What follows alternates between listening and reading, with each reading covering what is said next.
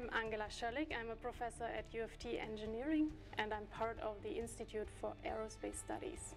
Our goal is to build robots and machines that can do tasks autonomously. So we design the algorithms behind that they can deal with real environments and accomplish a task. And the most fascinating about this is that we can actually build machines that can do tasks better than humans can do it, or can even do tasks that humans would never be able to do. I think we are really at a cusp of a revolution in robotics.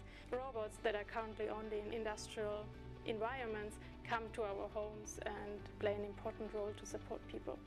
I knew I wanted to be an engineer when I graduated from high school. I really liked math and sciences, but I had the feeling that I need to apply it to real-world problems, so I decided to be an engineer.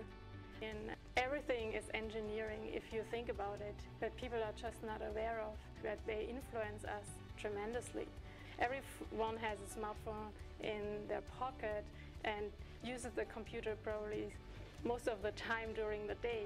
If you develop something in engineering, it's international. It can be applied everywhere. Developing one single new machine, let's say, you can improve the lives of millions of people.